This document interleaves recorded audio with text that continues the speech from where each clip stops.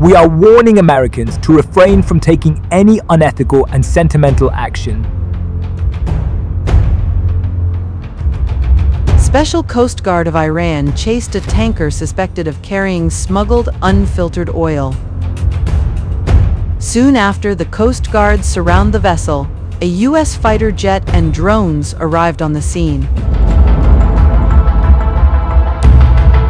Our soldiers warned them that this is unethical. The ship was carrying smuggled oil. They should leave and better not interfere.